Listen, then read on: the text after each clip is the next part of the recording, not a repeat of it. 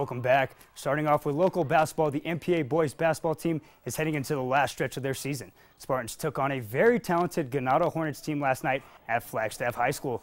Roll the clips. Starting in the first, NPA's McDaniel Jacob drives down the lane, puts a shot up, misses, but has a nice putback a few moments later.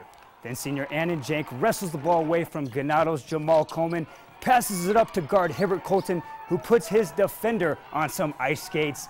Nice chest pass to Larson Cameron, and the sophomore finds the bottom of the net with the jumper. But from there, it was all Ganado in the second half. The 6'6" Coleman cannot be stopped as he had a game-high 22 points. Ganado takes the win 55-50 to down the Spartans and end a great NPA season.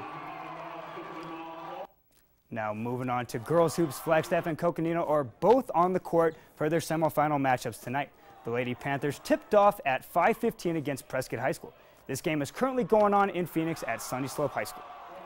Now the Lady Eagles tip off at 7 p.m. against Thunderbird High. This game is also down in the valley at Sunnyslope High. Winners advance to the championship game on Saturday night. Now the Flagstaff Boys Basketball team is on an absolute roll heading into the playoffs. The Eagles have won 12 in a row and to look to keep their section hopes alive as they take on a tough Ironwood High School team. This semifinal matchup is Friday night at Sunnyslope down in Phoenix. Game time is at 5:15.